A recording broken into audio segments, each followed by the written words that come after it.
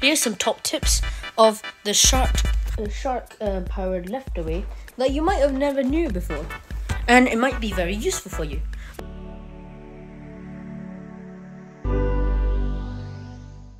So first, people should know about this, but this hook can turn down and up. Most hoovers can do that actually, but some people actually don't know that, which actually surprises me.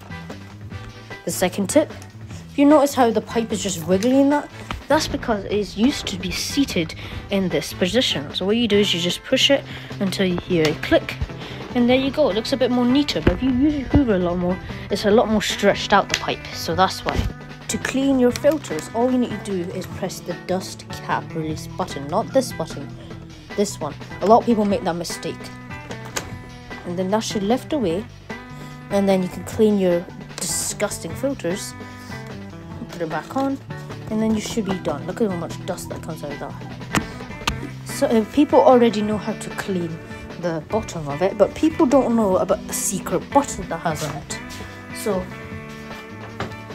right here's the button that you use to open and get rid of the dirt that's in your hoover.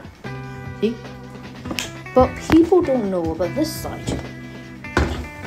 If you press this button and this secret button right here, you can open up this side and you can clean around the area that's wrapped around the filters, and that should help you clean and hoover more efficiently.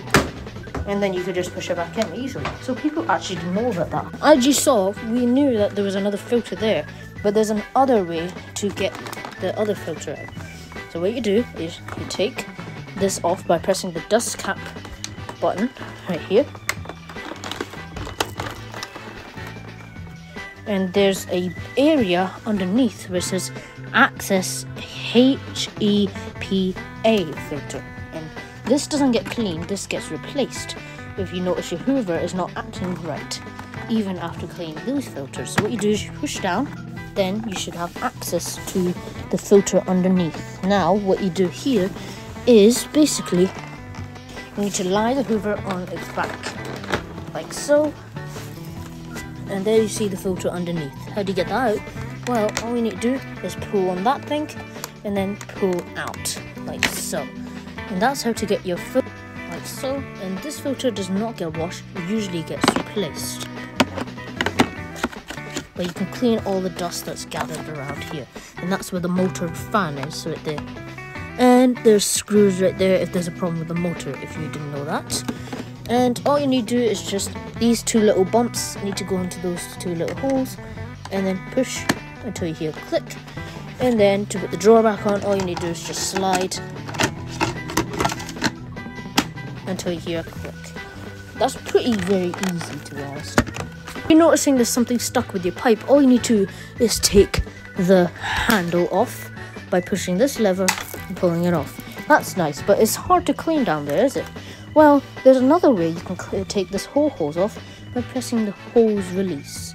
So take that out right now, and basically this turns off the power of your hoover, so you can't hoover without the hose in. That's why there's a little thing right there, and there you can clean your hose. Simple, right?